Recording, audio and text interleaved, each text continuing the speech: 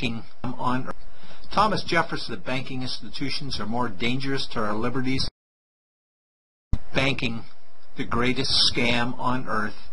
Thomas Jefferson said, I believe that banking institutions are more dangerous to our liberties than standing armies. If the American people ever allow private banks to control the issue of their currency, the banks will deprive the people of all property until their children wake up homeless on the continent their fathers conquered. Jefferson's warning is already here. 40 million Americans are living on food stamps. Millions more are now homeless, living in tents, all because of one institution, the Federal Reserve System. The Federal Reserve is a group of private bankers who have stolen the money creation process from the American people. Most people still believe the Fed is an agency of the government working in our best interests. It is not. There is no greater form of evil in the world today, so let's explore the banking scam. None of us have ever been taught anything about money. The reason is to prevent us from learning the truth that money is a trick and money is a trap. When solving any crime, there's a universal truth: follow the money, but with the banking scam, follow it backwards. Where does money come from? The world's money supply is always growing. Where does all the new money keep coming from? Money comes from privately controlled global banks like the Federal Reserve System. They create money every day, which increases the world's money supply. Because all banks are either owned or controlled by private bankers, the real question is, how do private bankers create new money? And the answer is they create it out of thin air. Bankers create money out of nothing. They make it up. It is a fiction. Wow. God-like power to create something of value out of nothing. A stroke of a keyboard and money is created. In fact, only 3% of the world's money is even in the form of bills and coins, which means 97% of all money in the world is just numbers typed on a computer screen. This is part one of the banking scam. Money is created out of nothing. The second part of the scam is this phony money is issued as debt.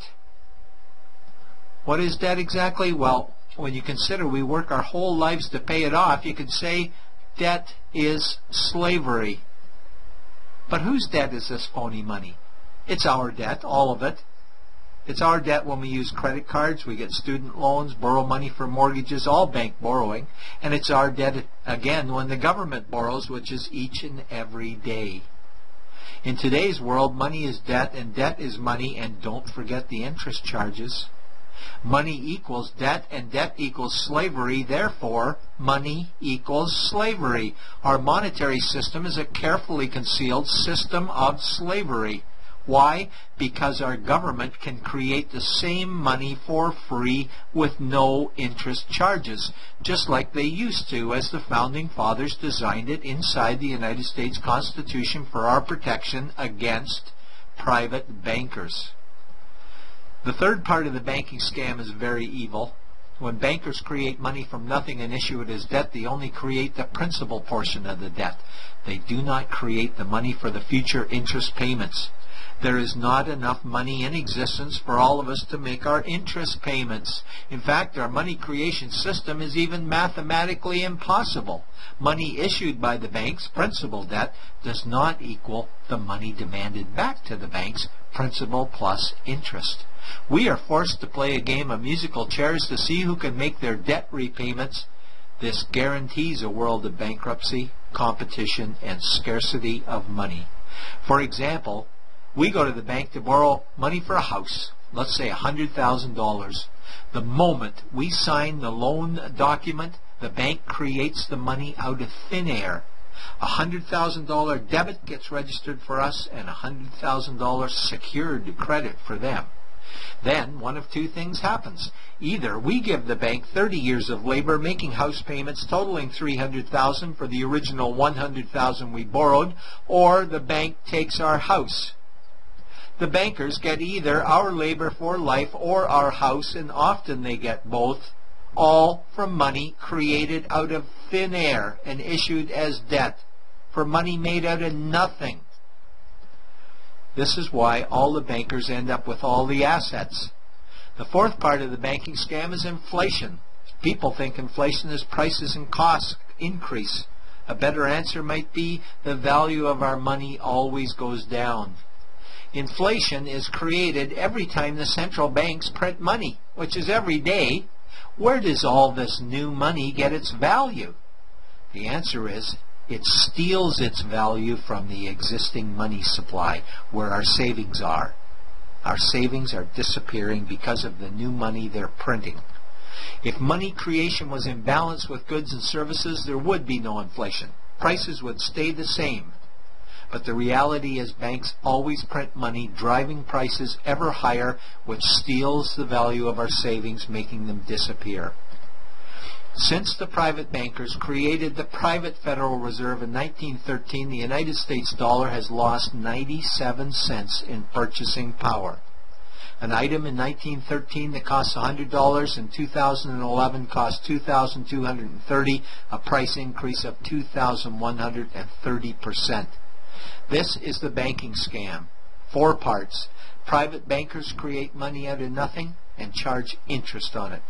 There is no money created for the future interest payments, and inflation steals our savings every day.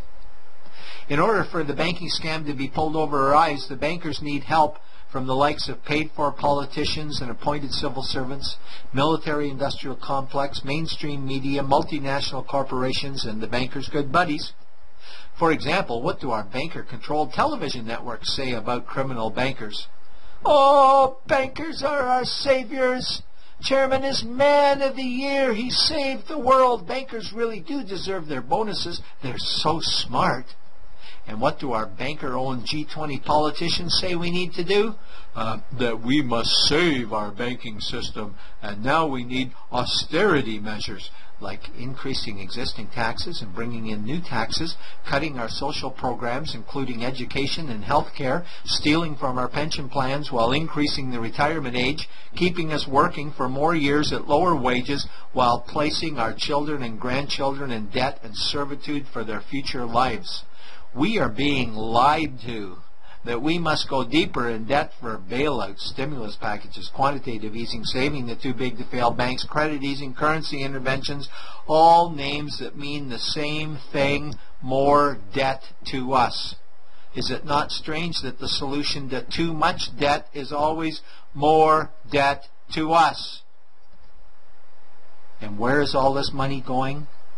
It's going to the banks and to the bankers. They are stealing our money right now. 0.1% of the world's population owns 2/3 of the world's wealth. This means that 99.99% of the world's population own less than 1/3 of the wealth, a decreasing amount because these guys are stealing it. We desperately need to wake up to the banking scam. It is time for change. To retake control of our money system, we must stop supporting the banking scam. Lincoln said the government should create all the currency and credit needed to satisfy the spending power of government and the buying power of consumers. Money will cease to be master and will then become servant of humanity. And Jefferson said the issuing power of money should be taken from the banks and restored to the people to whom it properly belongs. It's a pyramid scheme. And we, the people, are the bottom layers of the banking pyramid. Without our support, the banking scam collapses. We have to do it ourselves.